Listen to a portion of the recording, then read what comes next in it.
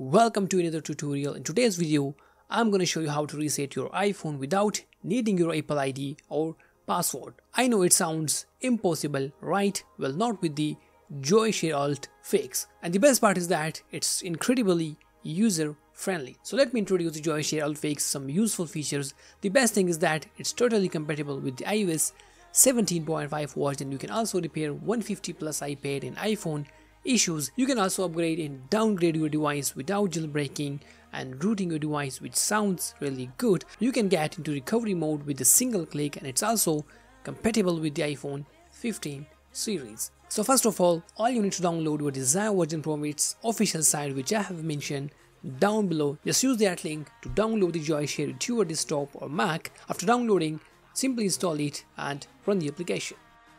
Now you can see this is a very friendly interface of JoyShare Alt Fix application. If you are facing issues like stuck at logo, your iPhone is keep restarting, or facing some other bugs, this feature will fix all these issues. Then we have reset device, which I'm gonna use to reset my iPhone without Apple ID. You can use this feature to enter or exit recovery mode, and if you want to upgrade or downgrade your iPhone to all iOS version, it can be done here very easily. So let's use the reset iPhone feature. Make sure your device is connected to desktop. Now the first step is that you will be required to take your iPhone to the DFU mode.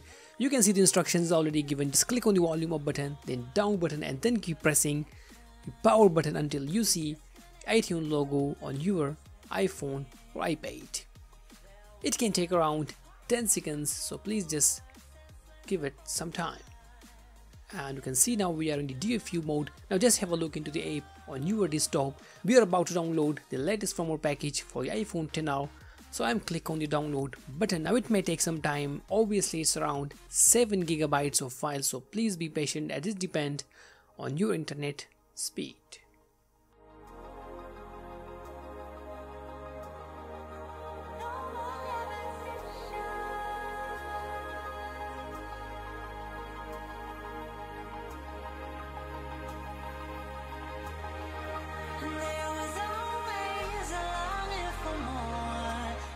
And once the downloading is done, we have got the option on the screen. Just click on Start Factory Reset. Now again, it may take few minutes to reset your iPhone, and in this process your iPhone will also keep restarting, so please be patient for it.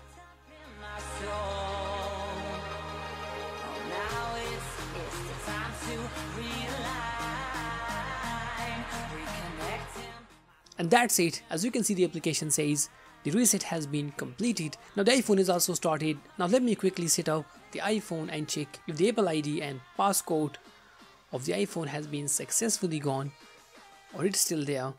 And that's it. As you can see, the Apple ID and screen passcode has successfully gone. In few minutes you can set a new passcode, and now you can also log in into your new Apple ID.